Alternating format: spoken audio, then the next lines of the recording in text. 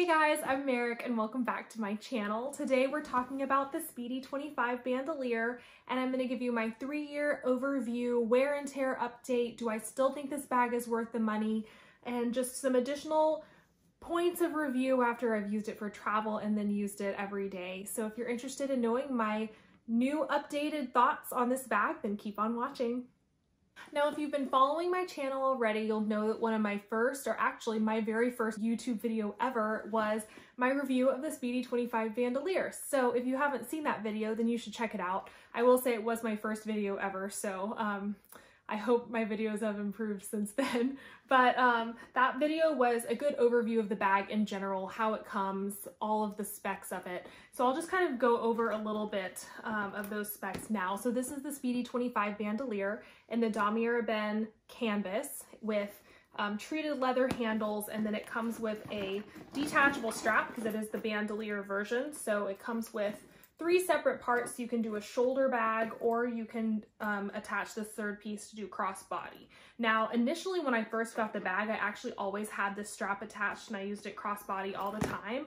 Since using it for a few years, I actually have detached that strap and I only bring it with me if I'm traveling and I want to have that crossbody hands-free option. But for the most part, I actually use it just with the 2 straps together as a shoulder bag. So I will also post modeling shots at the end of this video to demonstrate how I carry the bag and then how it looks on my frame. For reference, I'm about 5'3" inches, 5'4" inches.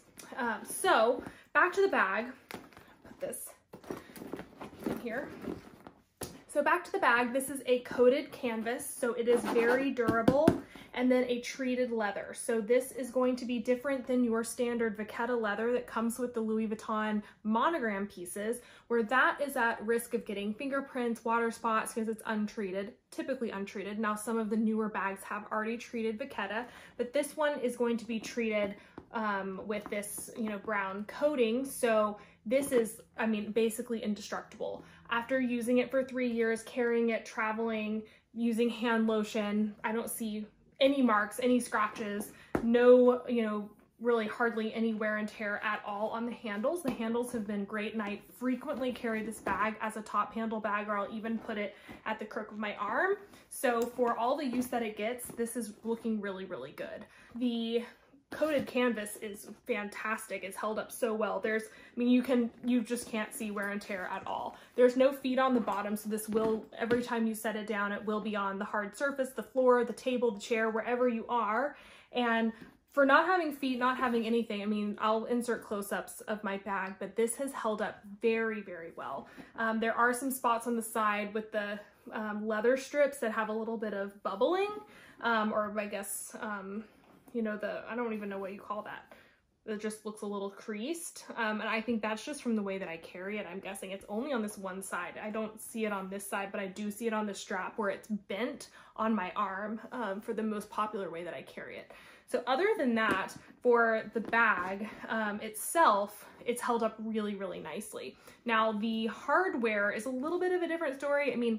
Hardware is hardware. If you're using the bag, it's gonna be, you're gonna see wear and tear. So there's definitely scratches, some chunks of gold missing on the zipper pulls of the gold coating, I guess. And then I'd say the zipper itself is a little bit discolored. If you look at it, it looks slightly darker than the actual zipper.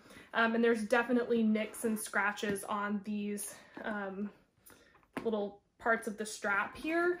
And the D-ring from snapping and unsnapping off the handle. So the hardware definitely shows signs of wear and tear.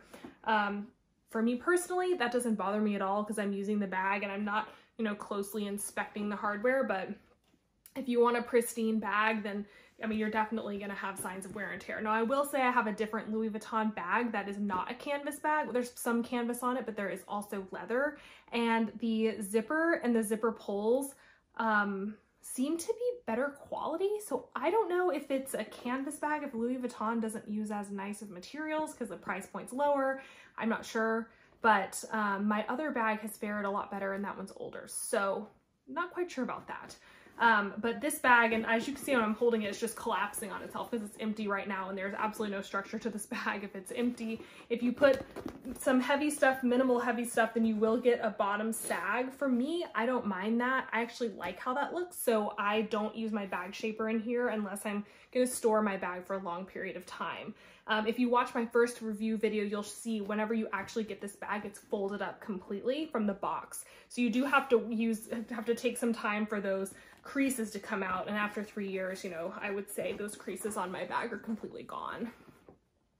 But overall, wear and tear, the hardware definitely looks worn, but otherwise the leather and the canvas are still in nearly perfect condition. Okay, now let's talk about using this bag for everyday use and travel. Do I still like it? Am I still using it? Do I think it's still cute? The answer to all of those things is yes. I still absolutely love using this bag. I do have other bags that I use on a rotation, so this isn't the exclusive bag that I use. However, if I need to carry a lot of things and still have a somewhat small bag, this is by far the best carrying capacity of any of my everyday bags that I have. This thing is deceivingly spacious. Now, in my first video, I do talk about how one of the most common complaints about this bag is the opening, because the zipper opening, since it doesn't continue down the sides like the new Speedies that are made of leather, I think those actually, the zipper goes down so you have a way bigger opening.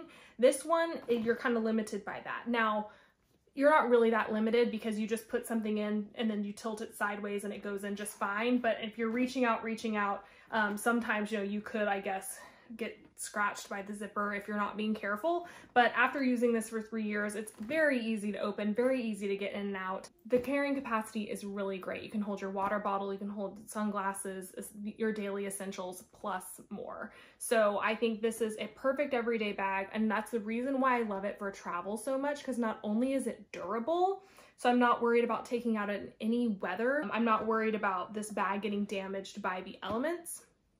I also really enjoy the fact that the carrying capacity is large so that you can fit a water bottle. If you're traveling, you know, you're gonna probably want to bring water with you because you're walking around a lot. And also this bag zips, so there is a lot of security and safety with this bag.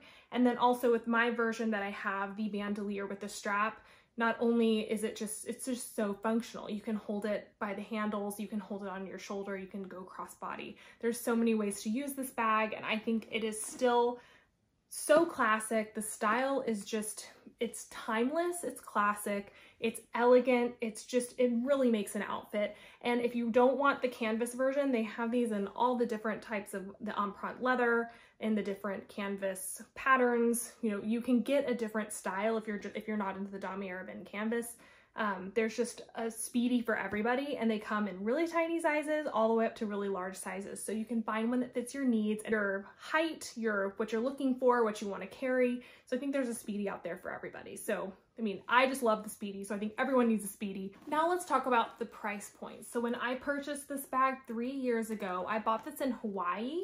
And I got it for around $1,400. For those of you who don't know, Hawaii has special prices for Louis Vuitton and also other designer houses with discounts, and they have lower sales tax. So if you're planning a trip to Hawaii, I highly recommend doing your research and trying to make your luxury purchases there, because the only other cheaper place to buy luxury bags are going to be in Europe.